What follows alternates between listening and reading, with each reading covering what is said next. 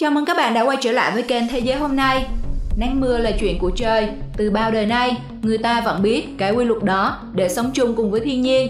Tuy nhiên, khi chuyện nắng mưa đi quá giới hạn và tình trạng lụt lội, hạn hán diễn ra thường xuyên, thì không quốc gia nào có thể làm ngơ trước bài toán ngập lụt nan giải. Trong khi nhiều đất nước trong đó có cả Việt Nam vẫn đang loay hoay với những câu chuyện mùa mưa đến là cả thành phố ngập, lại than trời với nước lên láng. Thì tại một số quốc gia, người ta có thể thảnh thơi ngắm mưa rơi vì tất cả đã có đê kè, hồ chứa nước lo. Nghe rất hấp dẫn đúng không nào? Vậy thì ngay bây giờ, chúng ta hãy cùng xem video để biết 6 cách chống ngập nước vĩ đại nhất trên thế giới là như thế nào nhé! 6. Hà Lan đập chắn sóng tự động Melancholy. Người Hà Lan có câu nói cửa miệng rằng Chúa tạo ra trái đất, nhưng người Hà Lan tạo ra đất nước Hà Lan. Thật vậy, nếu bạn biết về công trình đập chắn sóng tự động Melancholy, bạn sẽ biết khả năng trị thủy phi thường của người Hà Lan. Với khoảng 2/3 diện tích thấp hơn mực nước biển, từ xa xưa để chiến đấu với giặc nước, người Hà Lan đã đắp đê ngăn biển và dùng cối xay gió để bơm thoát nước. Cuộc chiến ấy kéo dài nhiều thế kỷ, để đến hôm nay, đất nước này đã có một hệ thống đê biển hiện đại nhất thế giới. Trong số hàng loạt công trình trị thủy, Melancholy được biết đến như hàng rào chắn sóng di động duy nhất trên thế giới. Với hai cánh cửa quay bằng thép nặng 6.800 tấn, mỗi bên dài 210 m, cao 22 m. Hàng rào này được kết nối với hệ thống máy tính theo dõi mực nước biển và thời tiết. Nó có thể tự động đóng mở trong trường hợp khẩn cấp và có khả năng chịu được lực 70.000 tấn, đủ để chống lại những cơn bão mạnh nhất. Kể từ khi đưa vào sử dụng năm 1997, Melancholy mới chỉ đóng một lần trong trận bão lớn của năm 2007.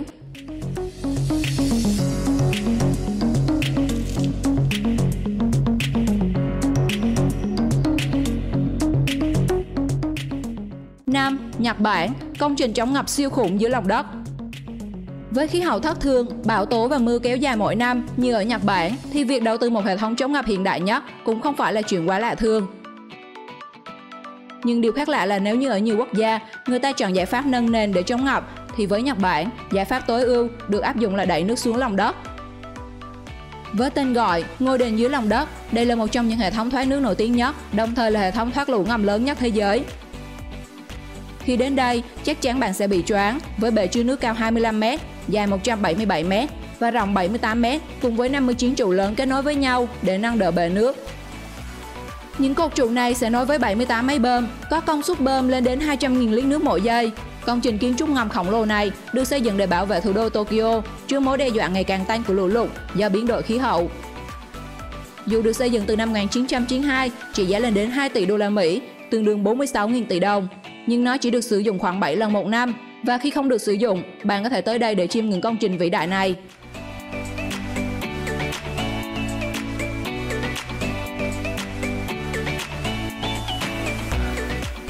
Bốn, Malaysia, hầm thoát nước lớn. Sau trận mưa lớn và dài, với lượng mưa hàng trăm mm trên ngày xảy ra vào năm 2004, cả thủ đô Kuala Lumpur từng lâm vào tình trạng ngập lụt nặng, giao thông trì trệ, thiệt hại lớn, tương tự như trận mưa xảy ra ngập lụt ở Hà Nội và thành phố Hồ Chí Minh. Để chống ngập, chính quyền Malaysia đã tiến hành xây dựng một đường hầm 2 trong 1 với công dụng thoát lũ và phục vụ giao thông. Đường hầm có tên Stormwater Management and Road Tunnel, viết tắt là SMART. Trong điều kiện khô ráo, đường hầm sẽ được sử dụng bình thường để xe cộ lưu thông qua lại. Khi xảy ra tình trạng ngập lụt, các phương tiện sẽ bị cấm qua, bởi khi đó nó sẽ biến thành một con kênh thoát nước để những con đường phía trên không bị ngập. Hầm có chiều dài 9,7 km, rộng 13 m, có kinh phí xây dựng 700 triệu đô la Mỹ, tương đương 16.100 tỷ đồng, và được đánh giá là một trong những công trình thoát lũ hiệu quả đầu tiên trên thế giới.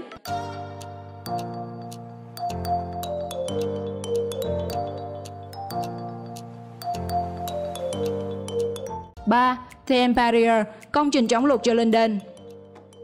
Một trận lụt nghiêm trọng đã xảy ra tại London vào năm 1953 khi nước biển Bắc tràn vào sông Thames, khiến hơn 300 người chết và thiệt hại kinh tế nghiêm trọng. Sau trận lụt kinh hoàng đó, chính phủ Anh quyết định xây dựng hệ thống chắn nước The Empire để bảo vệ khu vực trung tâm London, rộng 125 km² khỏi tình trạng ngập lụt. Hệ thống đập dài 520 m vách ngang sông Thames ở đoạn Woolwich, phía đông thủ đô London. Công trình được hoàn thành vào năm 1984, tiêu tốn khoảng 2 tỷ đô la Mỹ, tương đương 46.000 tỷ đồng. Thames Barrier gồm những chiếc cổng thép nặng 3.000 tấn, cao 20 m, có thể xoay được. Khi thủy triều lên, cổng thép sẽ bị đóng để ngăn dòng nước chảy về London. Còn khi thủy triều xuống, cổng được mở để khôi phục dòng chảy của sông về phía biển. Mất 90 phút để hệ thống cổng này đóng hoàn toàn. Mặc dù hiện tượng nóng lên toàn cầu và người ta dự báo nước biển sẽ dâng lên nhanh hơn, nhưng theo giới chuyên môn, Ten Barrier có thể hoạt động tốt đến năm 2060-2070.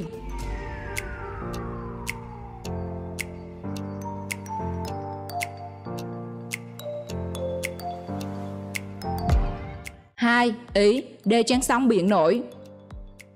Đứng trước nguy cơ thành phố xinh đẹp Venice bị xóa sổ bởi nước biển dâng, chính phủ Ý đã chi 8 tỷ đô la Mỹ, hơn 184.000 tỷ đồng để khởi công MOS. Một đê chắn sóng biển nổi tại 3 vị trí cửa Lido, Malamocco và Chioggia để chống ngập. Tổng cộng có 79 cánh cổng được đặt. Mỗi cánh cổng rỗng ruột này dài 30 m, rộng 20 m và cao từ 4 đến 5 m. Cửa Lido là cửa lớn nhất nên cần đến 41 cổng và ở giữa phải xây một hòn đảo nhân tạo.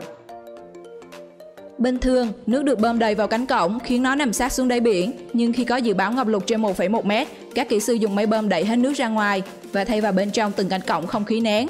Trong vòng 30 phút, không khí nhẹ khiến cánh cổng nổi lên, tạo thành đê chắn góc 45 độ với mặt biển. Mỗi cánh cổng có thể hoạt động độc lập với nhau nên đê chắn này rất linh hoạt.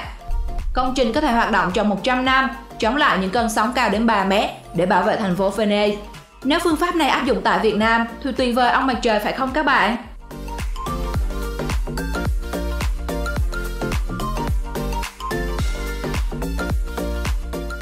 1. Singapore xây hồ tái sử dụng nước và chứa nước mưa.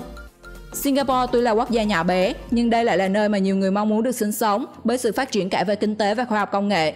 Trong khi chúng ta vẫn đang loay hoay tìm cách giải quyết vấn đề rác thải, thì ở đảo quốc sư tử, rác được giải quyết trong một ngày nhanh gọn sạch. Và cách chống ngập của quốc gia này cũng rất thông minh. Họ chống ngập bằng cách tái sử dụng nước và chứa nước mưa. Cụ thể, thông qua hệ thống sông, cống và kênh, nước mưa ở 2/3 diện tích Singapore này được đưa vào 17 hồ chứa nước để xử lý trước khi đưa vào sử dụng. Trong số này, công trình phức hợp đập hồ chứa nước Marina là quan trọng nhất và được thế giới đánh giá rất cao. Người ta xây một con đập chắn ngang eo Marina dài 350 m, tạo thành một hồ chứa nước ngọt, cung cấp khoảng 10% nước ngọt dành cho người dân ở đảo quốc sư tử. Ngoài ra, đập Marina còn có tác dụng ngăn không cho nước biển tràn vào đảo nhờ 10 cổng thoát nước ra biển. Cảm ơn các bạn đã theo dõi video. Và theo bạn thì Việt Nam có thể áp dụng chống ngập nước của quốc gia nào? Hãy comment ý kiến của bạn trong phần bình luận nhé. Nếu thích video hãy like và share video để cho mọi người cùng xem. Và chúng tôi luôn nhắc các bạn là đừng quên đăng ký theo dõi kênh để có thể được xem nhiều video hấp dẫn hơn của thế giới hôm nay. Xin chào và hẹn gặp lại!